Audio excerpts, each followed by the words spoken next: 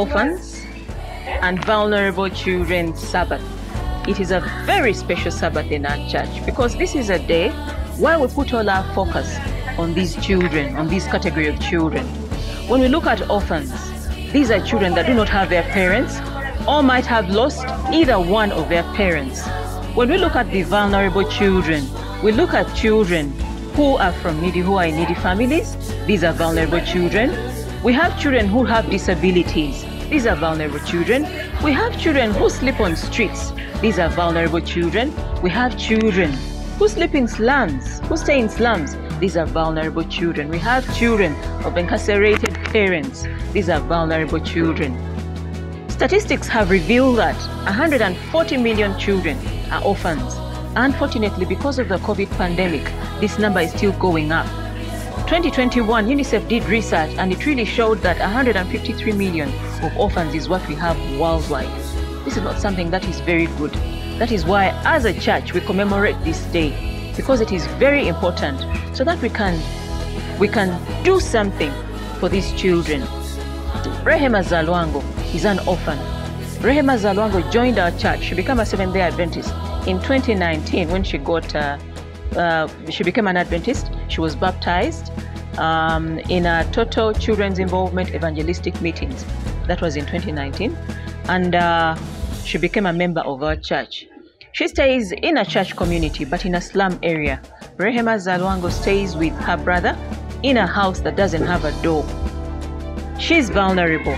She's an orphan. She's also vulnerable because she stays with a brother and a friend under one roof, in one bedroom. That is a risk. She's a child at risk as well as being vulnerable. Teacher Judith Omumanyi, teacher Milifena Twabiranga olujutujukira n'abaana abamu obamanyi olabasanyusa okulaba bagambye bali tulina okugenda okulaba ku Rehema gamba Rehema oyo mwanyinaffe muganda waffe yabatizibwa bikalinga gamba nti abantu baagala okulabako bakumbuuza anti Esther y'omu ku baali bakumbuuza yalinga nti jangu osabe yasaba ennaku ezo abadde asaba esabiri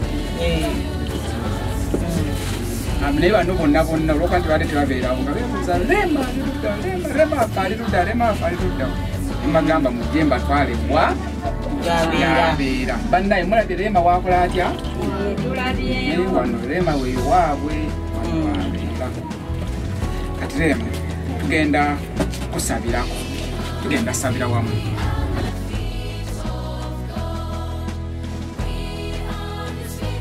Today, this is what we did. We decided to go and visit Rehema Zalwango.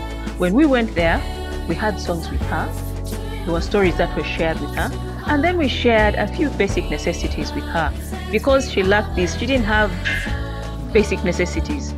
She didn't have soap, she didn't have food, she did not have clothing, and basically all the things that she can use as a girl child. As a girl child, being exposed to such an environment is something that is not good because there are very many risks. She could easily be sexually abused. She could be easily influenced into drug abuse, taking drugs. She could easily be influenced into consuming alcohol. Basically, Rehema Zalwango is surrounded by all these circumstances, and this is not something that is very good for a girl child. All children deserve to be protected. All children deserve a family. All children deserve to be loved. This girl child is vulnerable. That is why we as ministry decided on this day to specifically go and reach out to her. I call upon you, wherever you are, please. There are very many orphans around the world. There are very many children who are vulnerable and need our help. Let's not sit back. Did you know that each time you help this child, you touch the heart of God directly? Because children are an apple of God's eye. Please think about it and do not sit back. Do whatever it takes to ensure that an orphan is cared for. An orphan is adopted. If you can adopt one. Please give them a very good home. Provide for them, and God will bless you more.